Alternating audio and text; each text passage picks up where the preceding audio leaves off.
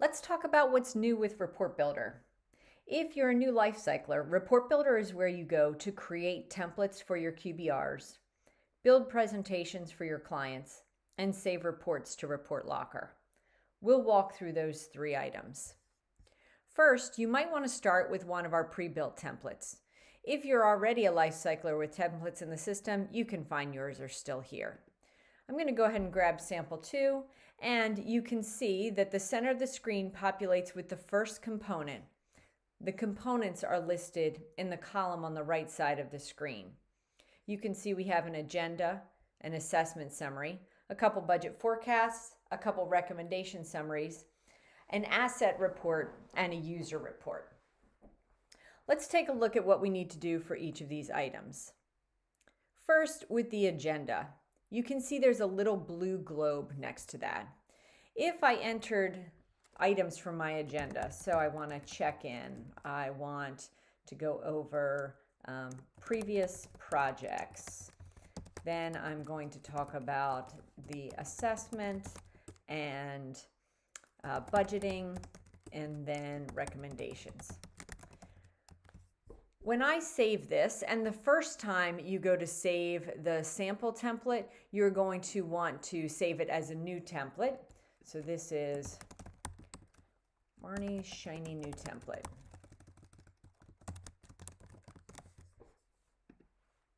So now we have this saved, and I have my global agenda.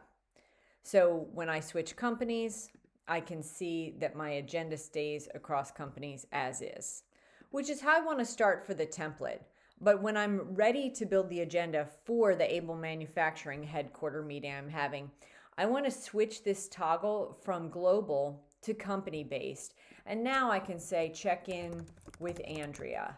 I can talk about previous projects, the infrastructure project in progress, specific to this particular client, this particular meeting. So now when I save the template for this particular client, I have it on company based. If I ever want to see the original global agenda, I can switch back to that.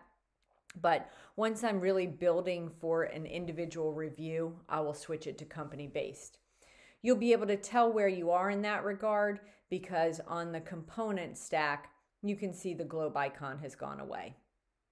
The other thing that's really obvious in the Manage Components column is some of these are highlighted yellow with a little warning sign. And you can see in the middle here, that's because those components need some editing with specific company data. You've selected that you want an assessment summary, but you haven't actually picked out which assessment to use yet. So I'm going to click in. It triggers me that I need to grab an assessment, and I can go ahead and do that. Same thing for recommendation summary. I'm going to go ahead and pick the 2 recommendations that I want there. And now I can save it and it's updated for my specific client. Now the other items that were not highlighted auto-populate. So the 5-year budget forecast automatically populates for whatever data is in the system for this particular client. You can still update these. So I'm going to go into the current reporting options, and I'm going to maybe say, I actually want this to be a 4-year report. And you can see as I scroll down, it's now 4 years only. I'm going to want to edit my title and make it 4 years so that I remember. Now, if I save this, this is changing all of my templates, which is what I want. So I'm going to go ahead and save it. If I wanted this one specific, I would need to change the title because this changes, again, the template globally. It might be such the case that I have, for this particular client, I did actually have 2 recommendations, but I might have a client that only has 1 recommendation. So I'm going to select the component that I want to eliminate, and I'm going to delete this one. I know many times people breeze right by confirmation messages, but we haven't even given you a default, so it forces you to read the message and make a decision. It tells you you're about to delete a component from a global template, and is that correct? You cancel it if you still have more work to do. You can say, no, let me save this as a new template, or yes, please delete globally. If you decide to save it as a new template, It'll ask you to rename it and delete it from the list. If you delete it globally, it will disappear across all your clients. You, of course, can always add it back if you need to, or you can cancel it if you have more work to do. So that's just something to keep in mind as you're switching these components across clients or individually. Now that I have saved and have this built the way I'm ready for presenting, I could export it, but before I do, I want to put it in presentation mode because we have some updates here as well. In presentation mode, you now can see on the right-hand side, I have a review option.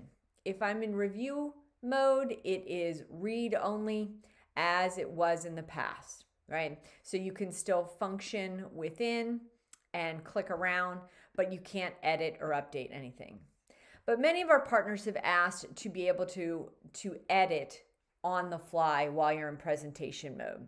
So you can see I switched, if you didn't check it, on the right-hand side from review to designer mode. And now when I'm in the agenda, congrats, we have a new team member, Jeff. And I can save changes and it'll update, and I will need to go reload when I'm back in Report Builder, but it has been saved. So now I have the ability to edit any of the text fields along the way. Now the budget was never editable, so you wouldn't expect to be able to edit that here, but you can see that I have got various components that I am able to update. So I'm going to click out of presentation mode. And now we're going to take a look at, I of course want to reload this page because as we mentioned, it doesn't update, it doesn't reload the page even though I had saved it inside the presentation mode. And you can see that we have saved, check in with Andrea, congrats, we have a new team member, Jeff. And now for the last feature, I want to export this, click on my download choices, and we have a new option. You can still straight download this to a report, or you can download and save to Report Locker. So Report Locker will now let you capture this. It downloads it and re-uploads it into the locker inside of Lifecycle Insights. If you want more details around the lockering, be sure to check out our Report Locker detail. So here is the new shiny new template that I uploaded. I can edit the name if I need to change it. I can delete it if I don't want it anymore. Anytime I click on the name or the title, it will automatically download, and I can link it to a business review. So if I select link to business review, I can come in, grab a particular business review, and now that is linked there. If you select that and there's no data, you will want to go in the left-hand navigation menu under business reviews and create a meeting to align to that. You can always do that later as well, so no worries if you need to associate it later. Also new to Report Locker is the ability to upload a PDF or Word file that will be stored in the locker. So if you have some external reports that you want to present at the same time during your business review, you can keep them here. Now you will have to toggle back and forth between the business review and this report, but it's now housed in the same place, so you don't have to leave Lifecycle Insights while you are delivering your business review. If you want to see what reports you have saved in your locker for Report Builder, we have a new safe icon to show the Report Builder, and you can see all of the reports that you have stored there. If you have any questions, always reach out to support at lifecycleinsights.io, and we hope that you get a lot of good use out of the new Report Builder.